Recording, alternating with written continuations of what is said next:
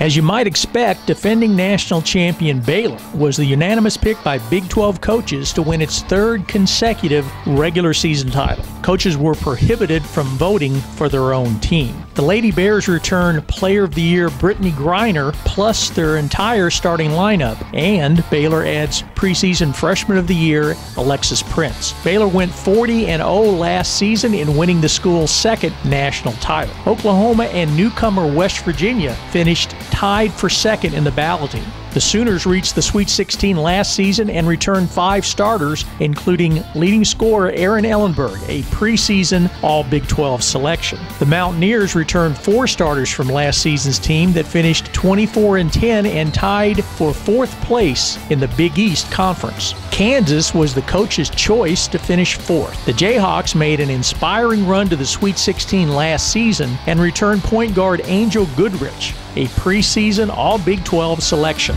Karen Aston takes over as the new coach at Texas, which is pegged to finish 5th in the standings. The Longhorns finished 18-14 overall last season and 8-10 in the Big 12. Now, here's a look at the rest of the predicted order of finish. Iowa State, which used a strong finish to finish tied for 3rd last season, is picked to finish 6th this season. Oklahoma State overcame the tragedy of losing coach Kurt Budke and assistant Miranda Cerna to win the women's NIT, and the Cowgirls are picked to finish 7th. Texas Tech has the newcomer of the year in junior college transfer Jackie Patterson and is picked by the coaches to finish 8th. Kansas State typically finishes higher in the standings than expected, and the Wildcats are predicted to finish 9th. TCU, along with West Virginia, is the other newcomer to the Big 12, and the Horned Frogs are picked to wind up in 10th place.